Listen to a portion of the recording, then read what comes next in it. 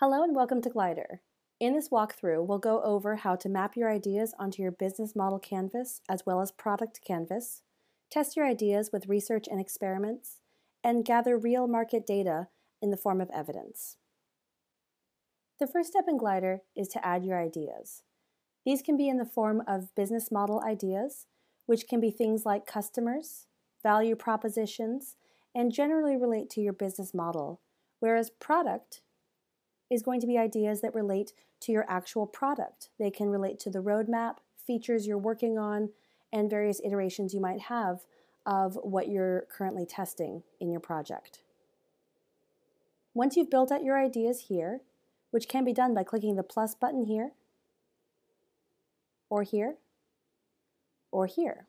There's a couple places to do the same thing in GLIDR because we never want you to have to go too far without being able to add a piece of data. So once you've added your ideas, the next step is to test them. In the Discovery section, you'll run research and experiments. Research is going to be a bit more open-ended, such as we're going to talk to 10 customers in 2 weeks and learn what they care about, learn what pain points we could address, and so on. It's a way of generating new ideas and learning about the market. Whereas an experiment is a bit more falsifiable. We're going to talk to 10 customers in 2 weeks and offer them the product or service at this price point, and we think 50% of them will buy. It's for when you have an outcome in mind and you want to see if you're right.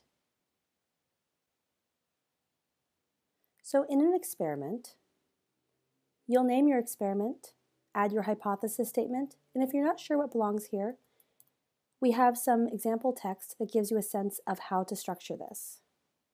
So in this case, we're running a standard smoke test, and we have resources in our Knowledge Center to give you some advice in how to conduct these kinds of tests. So we're going to create a landing page, drive traffic to it, and we think we'll see a 2% click-through. And here we'll just add our plan details. Down here, and this is one of the things that distinguishes experiments from research, we have success criteria, a way of knowing whether or not we achieved our goal and if we were right.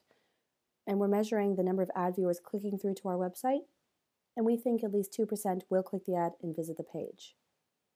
Down here, you can connect your ideas. Up here, you can add a due date, assign it to certain team members, and add tags. Tags can be assigned to any data in GLIDR, and they're a way of showing different themes across your project. If you're ready, you can move to the next stage, Run.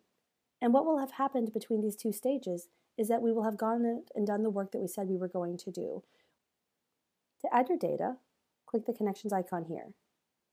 If you've already added it to your project, you can click it from this list. Otherwise, create new. Interview is going to be the type of evidence where you're interacting with a potential customer, industry expert, or so on. And other is going to be for survey results, marketing tests, and any other kind of data. Let's choose Other.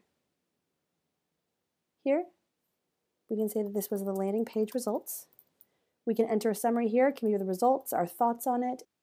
We can tag this data with a theme, connect a document if appropriate, and publish it when we're ready. But no worries, it will be saved as a draft if not. Let's go ahead and publish it and go back to the run phase. And here, we can rate this evidence.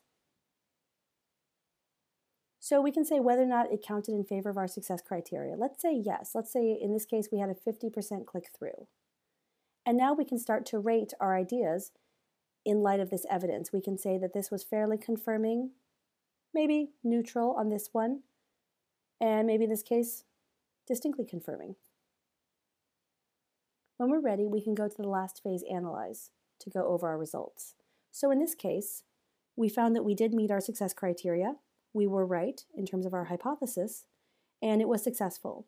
But you can also say if it failed, or if it was inconclusive for any reason, and that will serve as a system of record in the future. You can still run the experiment again based on your learnings, but you will always be able to go back and see what you've tried before and what the outcome was. Enter your results here. The key insights, which is the main takeaway from this experiment. And then you can also update your ideas. If you're ready, you can validate or invalidate them, or keep them in testing. Update your project, And if you're all done, you can click complete, which I'm not going to do now because if I complete the experiment, it's no longer editable. To view completed experiments and research, we can view the completed workspace. So the last thing to look at is evidence. In the evidence section, you'll see the evidence we just created.